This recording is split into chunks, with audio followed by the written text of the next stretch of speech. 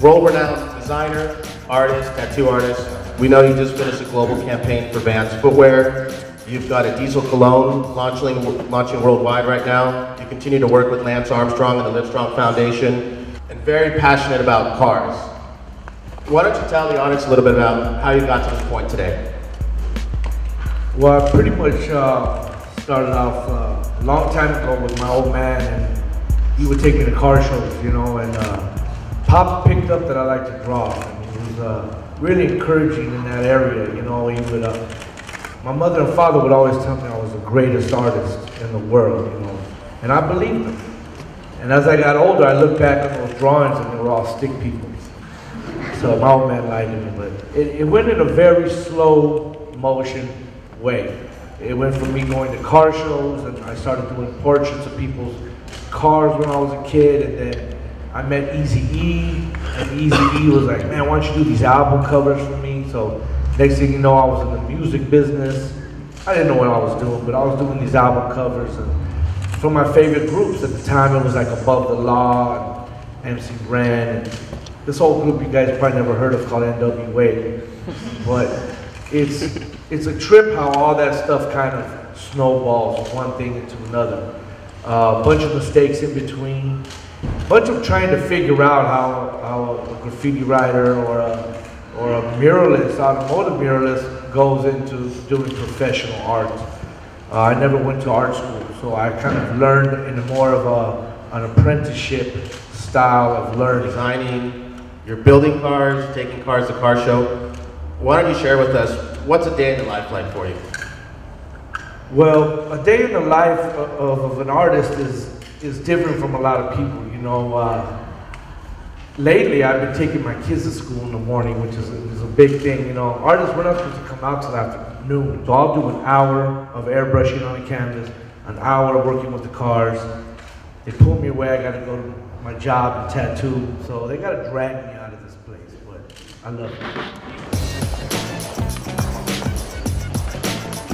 All right, welcome you guys. This is basically a spot where normally if you come throughout the week, there'll be finished cars in here.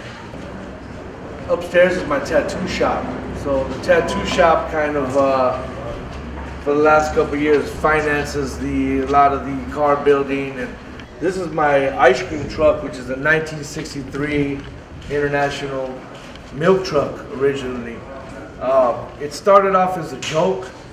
One of my partners actually owned it, and he just wanted to drag bumper in the neighborhood and hit the switch on people and give free ice cream away, you know. And once I told him I was gonna knock the murals out in about 2 weeks, you know.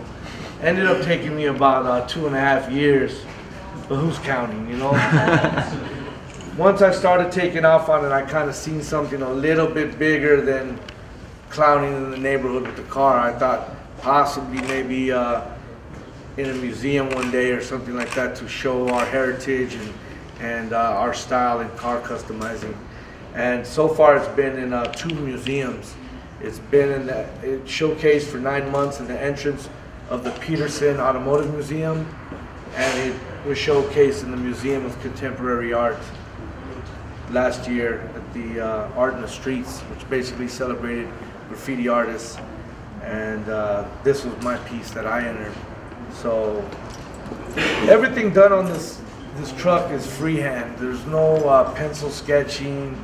There's no reference source. There's no pictures I look at when I'm drawing at it. It's just all off the head. So, you know, you can look at that and kind of see how my mind works, you know? That's in my dreams at night. So as you walk in, this is a little more of the adult side. The other side's more for kids that could be walking up getting ice cream. But I don't know, it's just kind of my Sistine Chapel. If everyone will follow cartoon, you guys are going to go out this gate door right here. We're going to go to the last phase. This is actually our first building that we ever had. We used to do everything out of this building right here. So we had Joker brand was right here. There was a bunch of racks with the clothes, and there was only one office upstairs, and we all shared one office together. And my little tattoo shop was right where you guys walked in. The cool thing about that little entrance right there is I tattooed 50 Cent, Eminem, Beyonce, the list goes crazy. But that little room has some magic to it, you know, so this place means a lot to us, a lot of history here.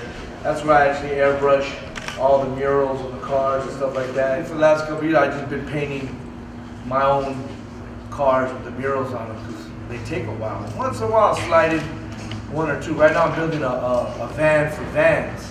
So Vans is going to take it on a Warped Tour. And so there's a hard line of me being a street artist on when do you sell out, how do you stay, you know, authentic, you know. So for me, I'm very, very particular on everything that I put my artwork at. I turn down more collaborations than I actually do. And the reason is because a lot of people, they have cool ideas, they got the money right, but it's corny. So I gotta refuse it, you know. Fortunately, the stuff I do believe in, the stuff I do like, keeps us busy. So I'm able to turn down those other ones and keep it more exclusive. As you can see, this is our home, our tattoo shop and everything. We have no sign out front, there's no address listed. We're completely private. You have to be invited to come here. And that's one of the cool things about today is that we're able to invite a lot of people that have never seen the studio before.